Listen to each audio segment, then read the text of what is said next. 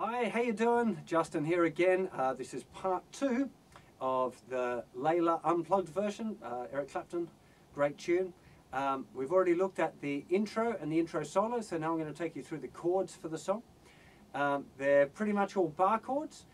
It's kind of a shuffle strumming pattern, which I'll go through with you a little bit. In the chorus, you're kind of using the riff like I showed you in the intro. So you probably, if you haven't checked it out yet, you probably want to go and check out that other lesson where I show you how to play the intro. So let me just go through the chords first of all and explain what they are.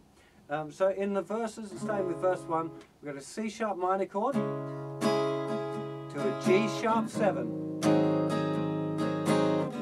C sharp minor, C, D, E, E7, F sharp minor, B, E, A, F sharp minor, B, E, A, then the riff.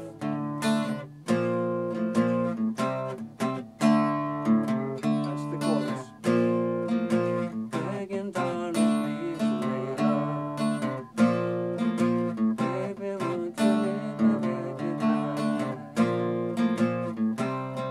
my A, C, back into the same sequence, C sharp minor. So that's the kind of the rough idea. Now, on the chords, you probably want to get the little chord sheet from my website. That'll probably be quite helpful. The strumming pattern in this song is got a little bit of a shuffle feel to it. It's basically a kind of down, down, up, up, down kind of pattern. Sometimes it's got little changes on it where it's just playing a chord once, so it just hits that chord with the down strum. So let me just talk you through the A version of the strumming. Remember, of course, there's two guitars playing. They're both doing slightly different things. But this is for the verses part. The choruses I'm going to explain in a sec slightly differently. So the verses, starting off with our C sharp minor, so it goes down, down, up, down, G sharp 7, up, down, down, down, down, down, down, down, up, down, down, down, down, down, up, down, down, down, down. Okay, so there's little variations on it. It's generally, as long as you keep that hand moving through those verses, you can be playing the up strums or you can not be. It's kind of your call a little bit on that.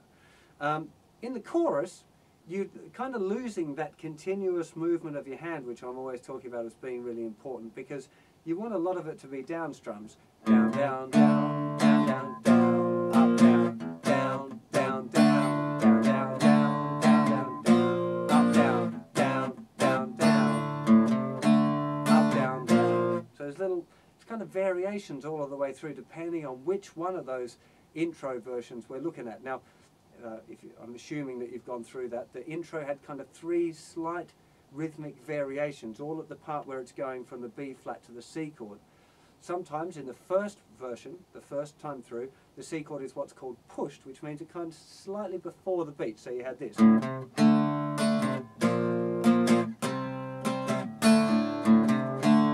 So it's kind of jumping forward a little bit there when it goes to the C chord. The second the second bar of my tab is right on the beat. So we've got B flat, C, C, D. So kind of the D feels a bit pushed and the C is right on the beat. On the third version, you slide into the C on the beat. So you have this. You got so it's like they're all different variations, and what's happening on the record is kind of a mixture of different guitar. Eric Clapton and the other guitar player whose name escapes me are playing slightly different things. Plus there's a vocal going on and backing vocals and keyboards, so it's all a little bit ambiguous. You don't really know, and it doesn't really matter which one you want to play.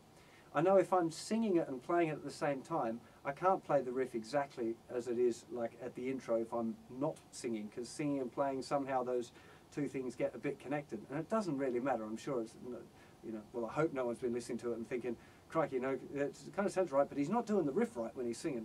You know, I don't think that's very likely to happen. Possible, quite possible. Okay, we've pretty much covered all the bits in the main arrangement now.